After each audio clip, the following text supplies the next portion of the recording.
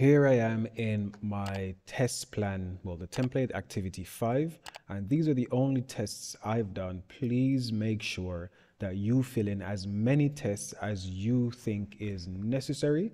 So I've probably gone overboard in my original activity 2. I believe if I quickly scroll up, I had a total of 15 tests. A bit much. You don't need to have that much in my opinion. Test the main features of the system. I've gone above and beyond again. I've done stuff like randomly testing the LEDs, randomly testing the buzzer, randomly testing the LCD as well. No issue with this. If you have enough time, you might as well do these things just to show that you've been fully comprehensive in what you're testing and obviously explain why you're testing it as well. So I'm going to only explain maybe the top 2 here. It's going to be the same thing repeated again, but for different components. Then I'm going to go down to these 2 sections here, which are let's say the meat of everything. So I said, I test that the LEDs can be triggered properly, write a program to flash the green and red LED. I only put green here, but and red as well is fine. I could say the green LED should turn on for 1 second and turn off. The LEDs, both green and red, were connected to the pin. They were connected to the correct pin and the resistor. They came on as they should. Now the comments and justification, justifying. When you justify something, you say why it was done. The comment, you don't really need to worry about that. Just the justification itself will explain in enough detail, in my opinion.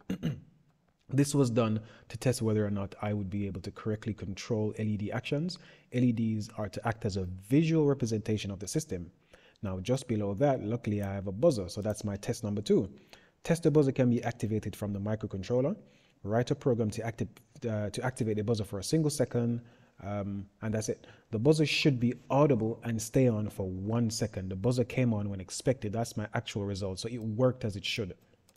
Like the LEDs, the buzzer is to represent the current action of the system, but in this case, in an audible manner. So remember, the LEDs, the LCD, they're supposed to be a visual representation, whereas the buzzer is supposed to be an audible representation of what the system is doing, whether it's reading the magnet thing properly or not. That's what it's supposed to do. Now, you know what? I might as well do everything. It's only 5 of them. Check if the LCD can be activated by the microcontroller. Write some program to turn the LCD on and to put some text there, right? That's it. The LCD should turn on either with a backlight being bright and foreground being dark or opposite. You can control these actions of the LCD. The LCD was able to be written to. It was able to display the welcome message as well as the number of good and bad products detected by the system. Why test the LCD? The LCD is to be used as a non-ambiguous way for the operator of the system to know what is happening at any given time. It would display prompts and the good and bad counts. This would allow quick action to be taken to solve any issues that might arise. Now the LEDs, even though they are good, because I have a green LED and a red LED. Green typically means good, everything is okay, everything is all right. Red typically means things are not good, they're not okay, they're not all right. However, if every time I count a good item, the green LED goes on, and every time I count a bad item, the red LED goes on, that doesn't actually give me much information in the long run. Whilst I'm looking at the system, whilst I glance over it, I can see the green LED flash, I can see the red LED flash, but with the LCD, I was able to actually write to the LCD, good count equals 100, for example. Bad count equals 45, for example. It was always updated with the most recent information, and it would just be very easy to read. There would be no guesswork present because most people can read, and most people would be able to simply read how many good items there are and how many bad items there are. Next, get value from the magnet sensor. In this case, it's the Hall sensor. Will be tested at rest to get base value. It will then be moved closer and closer to a magnet of similar size to the mount body's magnet. It's supposed to be apostrophe. Mount body's magnet. The value of the magnet sensor should increase or should change, printing out the new value onto the shell, not console.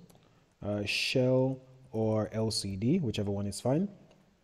So it worked as it should, and I said a value of 0 was given when there was no magnet, and a value of 1 was given when a magnet was moved within range. This was the most integral part of the system. This would detect if a magnet was present in the mount body or not, and in turn would trigger, let me just put that in, and in turn would trigger other actions to take place, something like that, right? That's it. And the last one I have on my list to check whether or not correct values were being displayed for the count. So I had two count values again. I had good count and I had bad count. Good count was supposed to be when a magnet was detected. Bad count was supposed to be when a magnet was not detected. Check both the values for good count and bad count. They should both only increase, not increased. They should both only increase based on the condition. If the magnet is present, good count should increase. If no magnet is present, bad count should increase. Now again, please keep in mind, both these should not increase at the same time, only one at a time. The values displayed were correct. The value was shown on both the LCD and the shell. Again, we say we justify.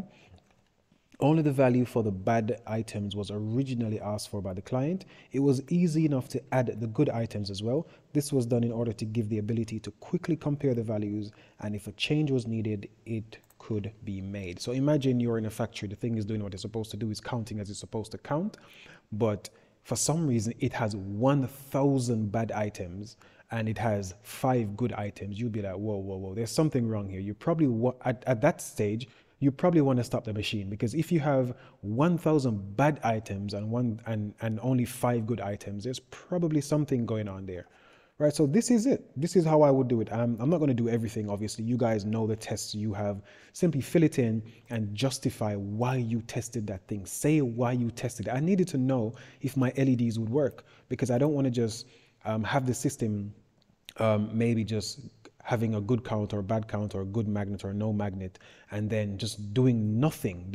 A system should always have some visual or audible representation. Hence, this also links into the system having good or being a user-friendly system. Now the user knows what's going on. There's no guesswork involved. Let's scroll down. Now, the last thing I spoke to you guys about was the evaluation. I literally just copied these from the PowerPoint. So you don't even need to, I won't even read through these. These are copied directly from the PowerPoint I showed in the previous video. So this is what I would do. I would have a label called evaluation maybe, or system, let's change, maybe system criteria met. Whatever you want to call it is fine. And you simply go through and ask yourself these questions as the person. Pretend you were the client and you come to see your new product and you ask a few questions and you explain to the client, oh yes, this is working, that's not working, this is working. Remember, this is a prototype. It doesn't have to be 100% perfect the first time. So this is what I would do for my activity 5. Activity 5 is finished. The last section that we have to do now is activity 6. We're supposed to spend roughly 2.5 hours on this. It doesn't need to take that long in my opinion. But let's go ahead and make a start on activity 6 next.